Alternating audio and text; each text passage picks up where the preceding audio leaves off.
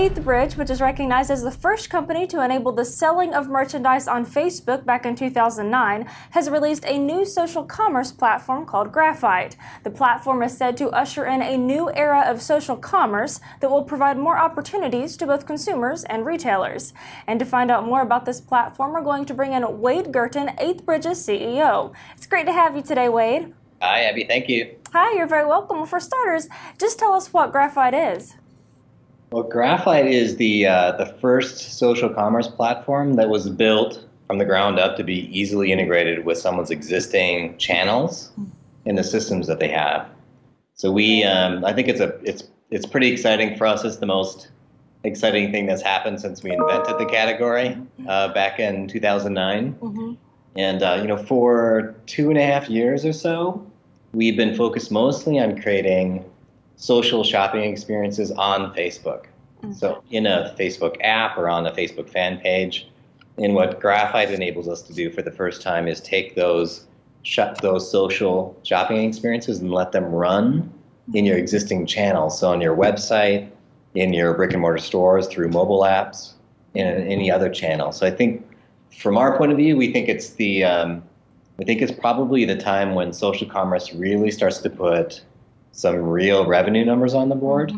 Because up until now, the amount of distribution that we've seen has been fairly small because we're limited to just those users that might find you as a brand on your Facebook fan page or in a Facebook app. That's very interesting. Well, I understand that Graphite not only utilizes the Facebook Open Graph, but it really built upon it. So can you talk a little bit about this? Yeah, so we started working with the Facebook Custom Open Graph team late last summer, and so we've been a beta partner with them for quite a while now. Ticketmaster was sort of our beta launch of the Graphite technology in January, and now we're going live with over a dozen brands in the coming days, more on their existing website. So the most common implementation of this has been integrating Graphite into their existing websites. And so what the custom open graph does is, for the first time, gives companies like us an opportunity to build kind of relevant, interesting social experiences that run off of Facebook. Where before the custom open graph was available, you were fairly limited in what you could do. Maybe you could do social sign-on, or you could add a like button to your website, but to us, that just wasn't that relevant. Where now we've got far more capabilities. Facebook's technology is far more open now.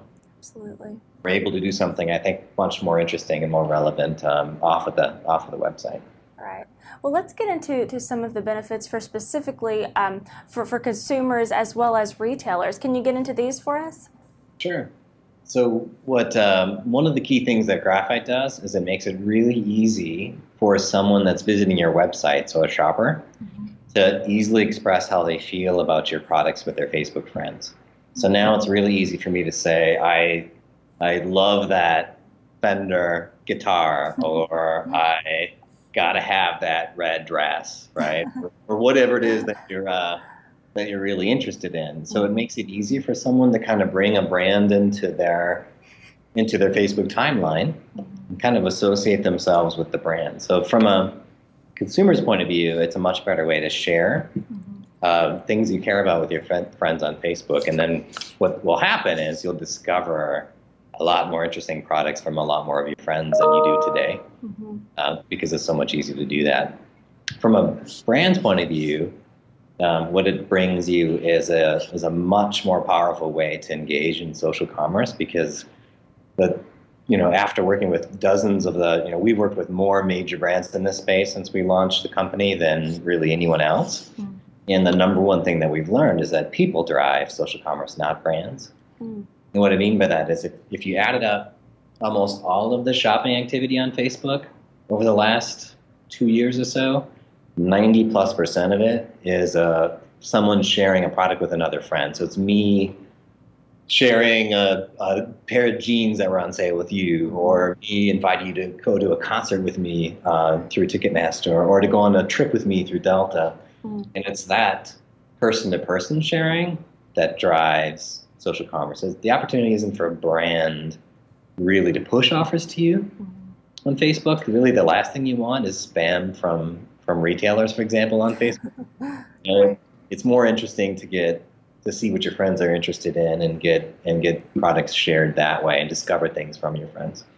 So what brands are getting out of this is a much more powerful social commerce platform that, because it's integrated with your existing channels and because it's focused on letting people spread the word of mouth right around your offers, I think that they'll get far more online revenue from this new approach, kind of this 2.0 approach, than what we first started back in 2009. Right. Well, since social commerce is still relatively new, many brands, have you said that there's sort of been the challenge of selling too much or socializing too much and not really finding a balance. So what can you tell us about this challenge and really what Graphite is capable of doing to prevent it? Yeah, that's always been an interesting objection that we've run into with brands before, that they didn't really want to use Facebook to sell. They wanted to use it to communicate. And what's kind of funny, I think it's a little bit ironic that, a lot of us social media type companies and gurus have been telling brands to create a real conversation with their customers on Facebook. But if you actually add up all the conversations that someone has, very, very few of them are on Facebook. They're in your stores, right? They're on your website. They're through your email communications. They're in your call center. And so what we're doing now is we're letting a brand leverage all of those existing channels to open up their brand, to let their customers that are already talking to them in all those existing places to more easily share things with their friends on Facebook. So we think the amount of sharing will be, the volume of the sharing will be much, much higher than what they could have gotten if the only place you could really share something was off of a Facebook app and buried inside Facebook, right? Right. So in your opinion, is this type of social commerce really the future of online shopping? Yeah, so we had this goal of reshaping e-commerce around people since we started the company. If you think back to the 90s, when most e-commerce companies got started or retailers launched e-commerce divisions, all we really did back then is we took our product catalogs that were paper and we made them digital so that they could run on a website, right? And for the last decade or so, we've used Google to try to drive traffic to those stores, to those catalogs.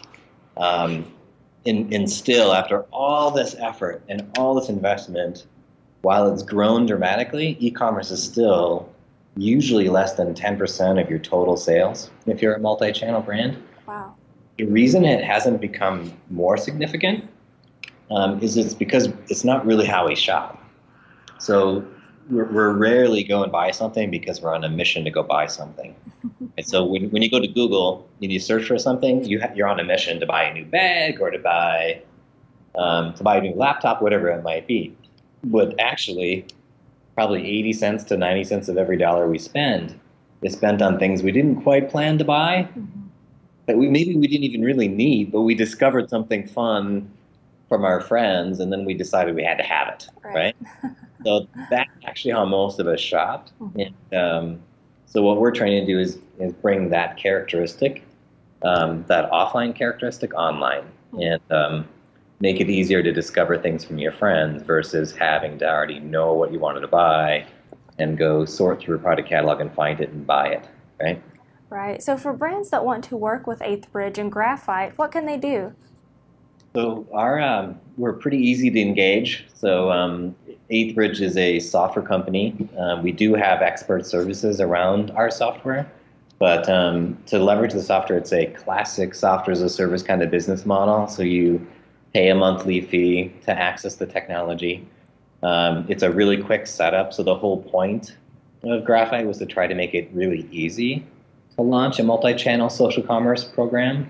So for us, it's as easy as adding the like button was to someone's website. It's 90 minutes in programming support from IT. Wow. And then from there, it's really up to the marketing and the e-commerce business teams to run it. We do help people get kicked off. So we have strategy team led by a guy named John Kubo that was most previously the SVP of e-commerce for Wet Seal and the CIO for them. So really, and a very well-known, very respected guy, thought leader in the space. So John's team sits down with each brand and helps them figure out different tactics and ways to approach it, and maybe different ways to add sharing to the websites. But then from there, really, it's sort of a lights out approach. Okay. You know, a lot of social media strategies have been more campaign based up until now, where you're promoting a new product and the goal was awareness and buzz. What we're doing now is to build more of a perpetual, long-term program that's sort of lights out. The marketer has to sort of set it up to say what are the types of shareable things and things people can say and ways that they can express how they feel about the products, but then they're kind of done. And they kind of have to just get out of the way and let their customers kind of do the promoting for them after that. So it's a much different approach than what people have seen before. Well, that's good. Things are definitely changing. Thanks so much for talking with us today, Wade, and best of luck with this new platform.